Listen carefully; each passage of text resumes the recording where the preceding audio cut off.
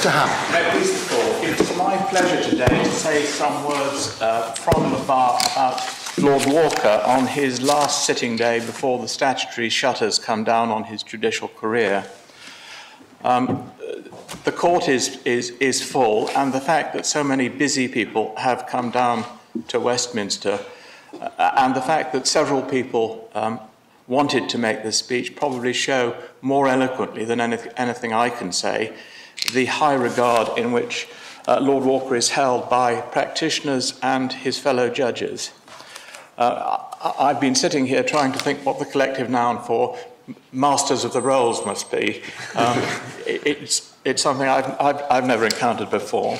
Now, everybody here today knows the great contribution that Lord Walker has made to the law in his judicial capacity, particularly in the House of Lords in this court, where he sat for well over half his judicial career.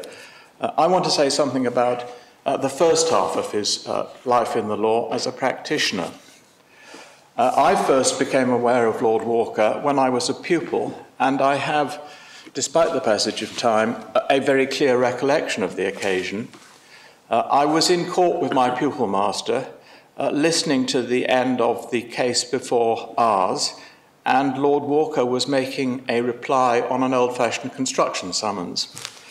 Now, the judge in question, whom I won't name, had a disconcerting habit of muttering to himself during counsel submissions. One couldn't hear what he said, but the general impression was it wasn't necessarily complimentary. Not so when that promising junior Mr. Walker was addressing him. Rapt attention, and rightly so, because of the clarity, precision, and quiet persuasiveness of the submissions. Well, it stuck in my mind at the time, and I still remember it. In the years that followed, I was practiced in the same fields as Lord Walker, and I was therefore lucky enough to have quite a lot to do with him. And I saw his advice, his drafting, and his advocacy, which continued to share the qualities I'd noted on that first occasion. Lord Walker's drafting is distinctive not only for its clarity and precision, but for the fact that he eschewed the use of uppercase initials for defined terms. You can look at a deed and say, Walker. Now, amongst those here today are not only judges and barristers, but also some solicitors who used to instruct Lord Walker. And I was reminded of something that one of them said to me some years ago when we were sitting in the house of a wealthy settlor, where the one wall had two Matisse, another a Van Dongen, and so on. And the solicitor said to me that he'd been talking to Lord Walker about the differences between private client solicitors and barristers, and that Lord Walker had said to him that he really regretted that he'd missed the domiciliary visits. Now, it is, if anything, an understatement to say that Lord Walker was preeminent in the fields where he practiced.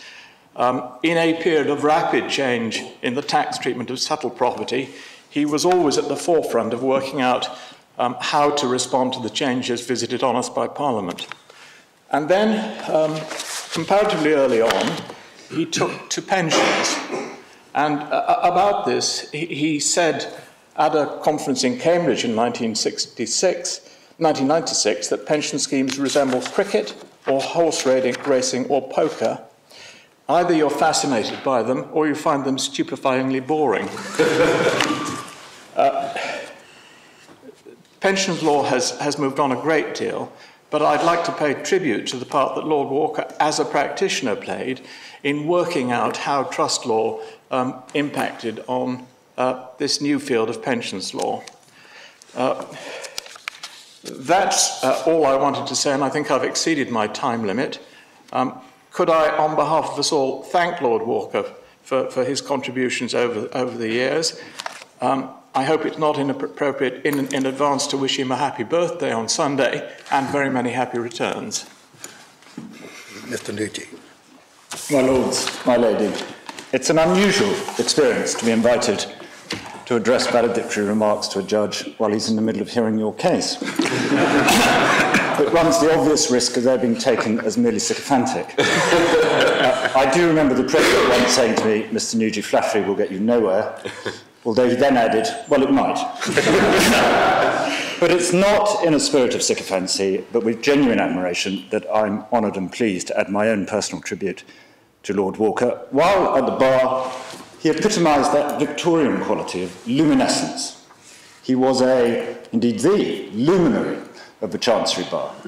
I have recently had the experience of acting for some Cayman trustees who had the good sense over 20 years ago to instruct Mr. Robert Walker QC, and I read a fair number of his opinions.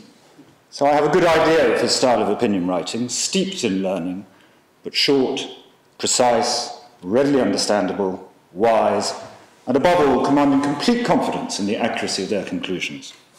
Needless to say, the trustees soon had to look elsewhere, and over the years instructed many well-known names, but none with quite the same felicity of being at the same time scholarly, reliable, and humane. I was led once by Mr. Robert Walker QC in a case concerning the investment policy of the Church Commissioners, a case in which he memorably characterised the biblical injunction to take no thought for the morrow as Christian fecklessness. An attitude that, however theologically impeccable, was not perhaps ideal for those charged with stewardship of the Church's finances. It was a very instructive but rather humbling experience. I have seldom, as a junior, felt so superfluous. His command of the facts and the law was so comprehensive that although he was always kind and generous in his thanks for my efforts, I did not feel that he needed or really derived much assistance from them. In due course, I appeared before both Mr. Justice Robert Walker and later Lord Walker in a variety of cases dealing with pension funds, the School Sites Act, Chartbrook and Persimmon Homes. Unsurprisingly, he brought the same qualities to the bench as he displayed at the bar. In each field, he could bind complete mastery of the facts with a deeply erudite understanding of the law, even in its more obscure corners, all expressed with unfailing courtesy. At the outset of this appeal 2 days ago, the President said, "I wonder if there is anybody who knows all about this jurisdiction." That is, the equitable supervisory jurisdiction over trusts. The answer, of course, is yes, and is sitting right next to him. It has been an honour and a real pleasure to have known, worked with and appeared before Lord Walker. We at the Chancery Bar will be sorry to see him go, and speaking personally, I wish him all the best in his retirement, or in whatever he chooses to do next. Yeah. Well, I think for the first time during this case, I can say that I entirely agree with my learned friends on every point they've made. As usual, they've exceeded their time limit, so I've got to fit in at the end. The first occasion that I appeared before Mr. Justice Walker was shortly after he'd been appointed to the bench. I had not come across Robert Walker QC in practice. I had an application for leave to serve out of the jurisdiction. It involved some complicated company law points, and it was replete with difficulties under the Brussels Convention. I told a colleague who I was appearing in front of and what the case was about, and my colleague said, well, he'll know nothing about that at all. All he knows about is trusts and tax. Needless to say, from the moment that we started in court, my lord had read everything, was completely on top of it, on top of all the law. He politely and courteously showed me where I'd gone wrong and how to get the application through, and I was eternally grateful for that. And I think one of the qualities that those of us who have practiced as we're outside the field of trusts and tax is how Lord Walker was on top of absolutely everything. We didn't have him for very long at first instance, which was a great pity, but nevertheless, it was well-deserved that he quickly rose to the House of Lords. And therefore, I've no doubt that not just in the trusts and tax field, but in a much wider area, many of my Lord's judgments will be cited for long to come. And therefore, if I could also just concur with what everybody said, and I do wish Lord Walker a happy and healthy retirement. Herbert. My lords, my lady, there are some coincidences in my participating in a valedictory to my Lord Walker, spatchcocked in, so to speak, to an appeal about the rule in Hastings-Bass.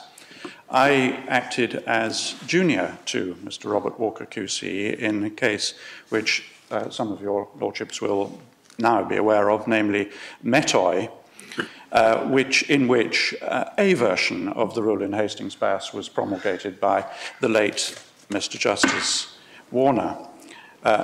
And my learned friend, Mr. Nugee's father, was also involved as counsel in the same case. I recall that one of my tasks in the case was to assist my leader to research a passage from Virgil's Aeneid. That sort of thing doesn't happen much these days. Be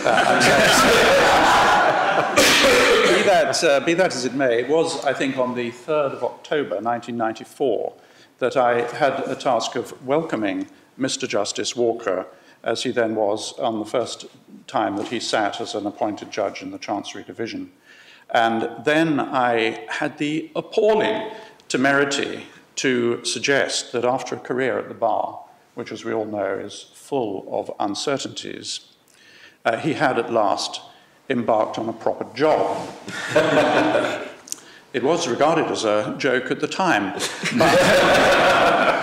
by some anyway. But now, and with the benefit of hindsight, absolutely everybody can see just what a proper job he has made of it.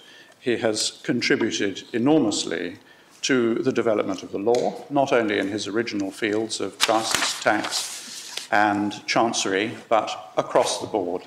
Not only that, it has been, this new career has been practiced to the highest standards, at eventually the highest level, and invariably with good nature.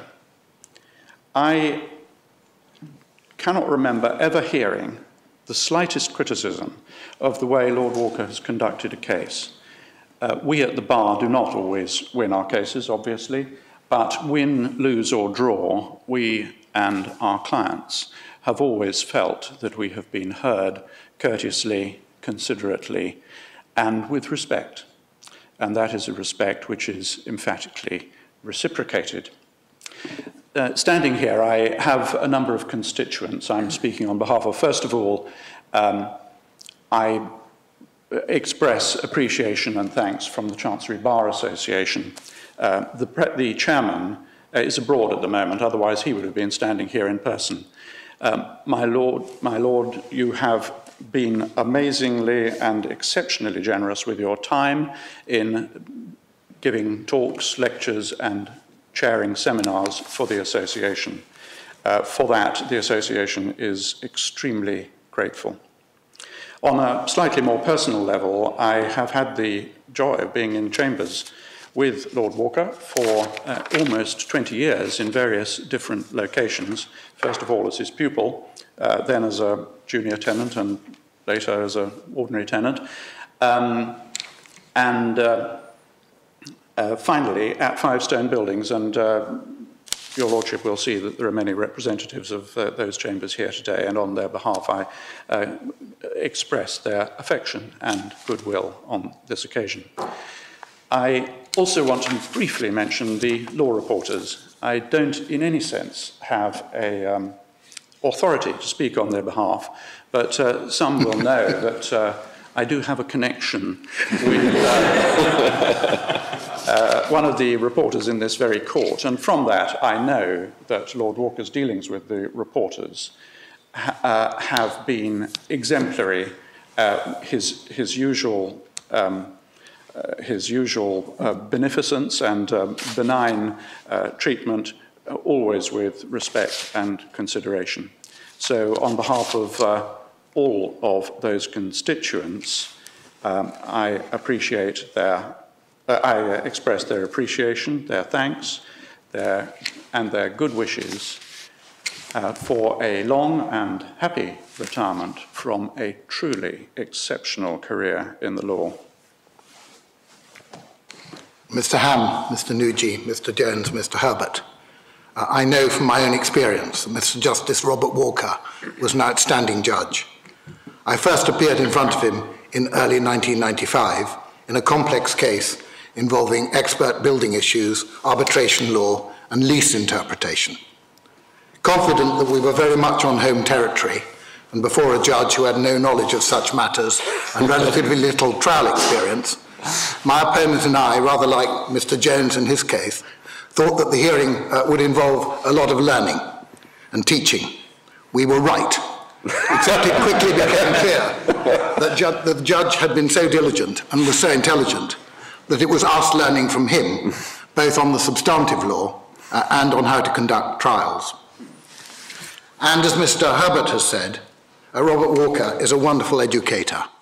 Throughout his judicial career, he has been a dedicated, inspiring, and brilliant advocacy trainer and speechmaker, a quality he brought to his very successful year as Treasurer of Lincoln's Inn. His judicial career involved a meteoric rise, which was as unusual as it was deserved. Lord Walker, I should tell you, is as impressive to sit with as he was to appear before. During a hearing, it not infrequently happens at around 3:30 in the afternoon, a fellow justice asks whether there was evidence at the trial on a particular issue. All but one of his or her colleagues looks blank.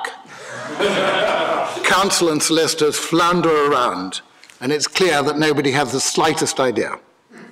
Then, all the more startling because Robert has been silent all day, a still small voice of calm from the bench says, Bundle B 28, tab 19, page 623.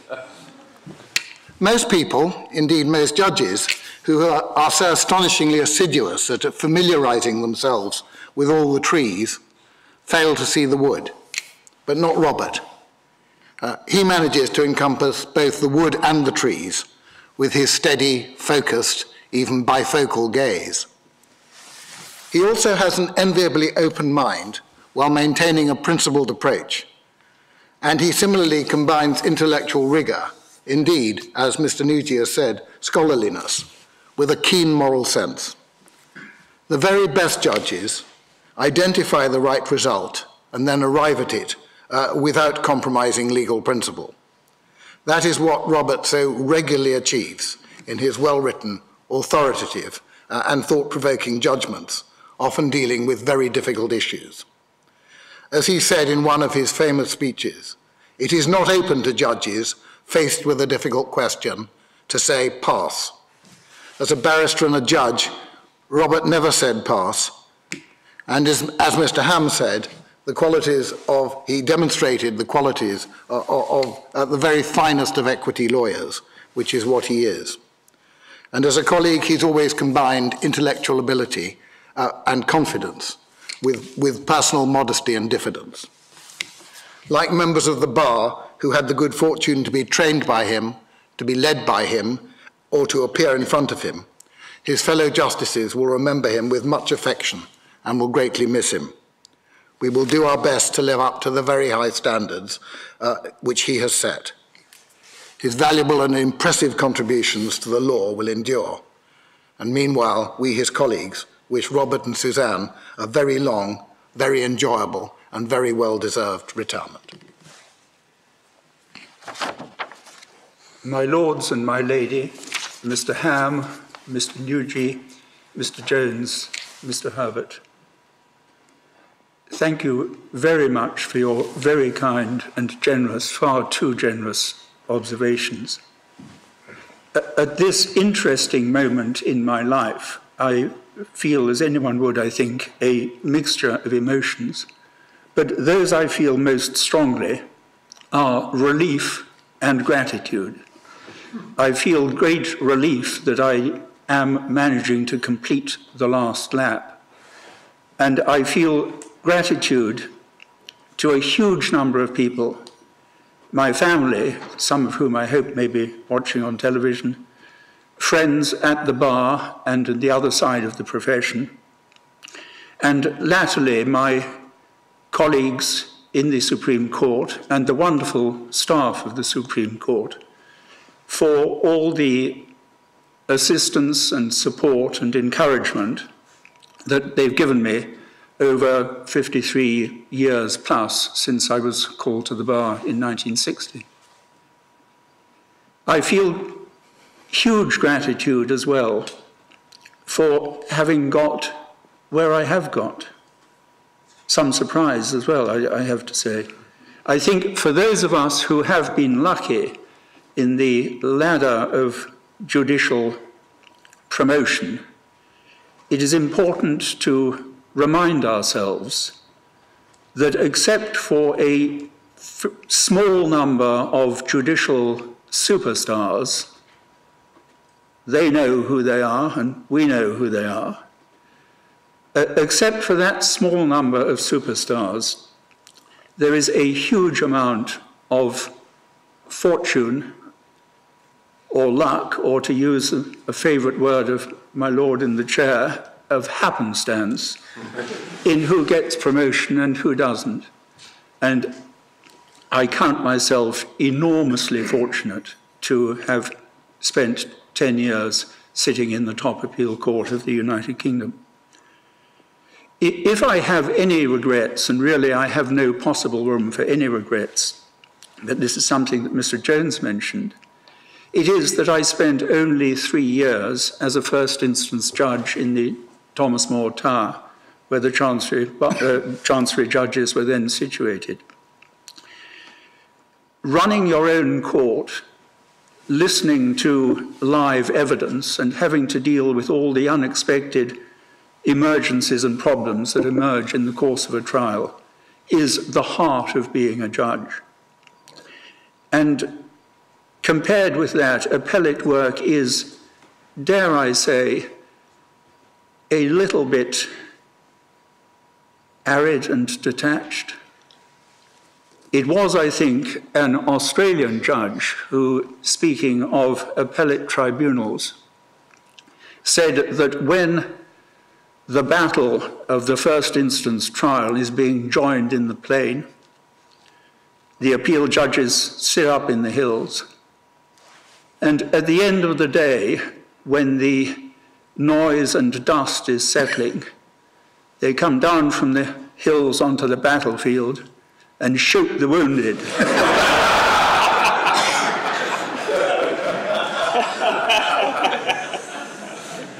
My Lord President, thank you very much for organising this valedictory, and thank you all very much indeed for coming. The court is adjourned.